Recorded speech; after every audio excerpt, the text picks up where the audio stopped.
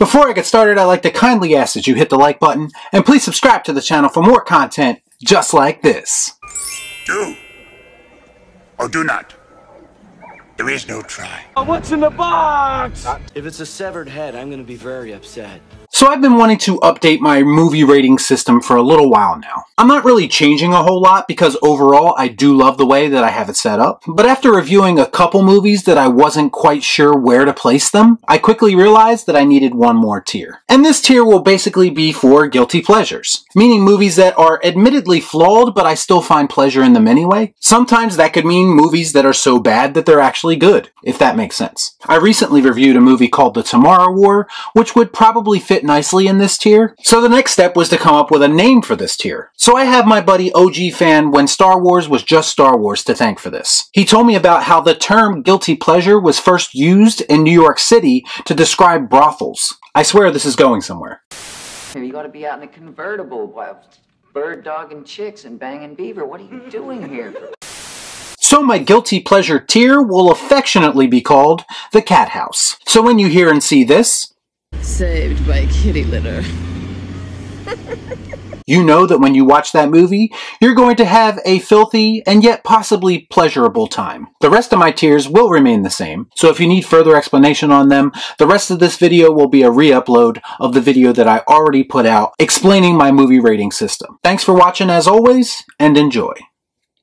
What I do on this channel mostly is review movies. And one thing that I've tooled with in the past is different ways of rating movies when I review them. I've used the scale of 1 to 10, I've used the scale of 1 to 5, but when I use those scales, I always found myself comparing movies that aren't really comparable. I'd be like, if I gave this a 10, then I have to give this a 9. It just causes too much confusion, and honestly, I find that scale to be pretty boring. I also tried a much more simple approach by either recommending a movie at the end of a review or not recommending it. But a lot of times when you're reviewing movies, it's just not that cut and dry. There's good movies and bad movies, sure, but there's also bad movies that you look at as guilty pleasures. And there's good movies that don't have a lot of rewatchability. Hell, I even watch movies that don't cause a reaction in me one way or another. So my goal for 2021 was to come up with a new movie rating system that works for me and is unique to the channel. That makes sense. So without further ado, this is the rating system that I will be using for all future movie reviews. This goes for new releases and retro reviews. So I, like many movie fans, love movie quotes. So I wanted to incorporate clips of some of my favorite movie quotes in the rating system in some way. And the first tier in my rating system will simply be called the Bill and Ted. So when you hear and see this at the end of a movie review, Excellent!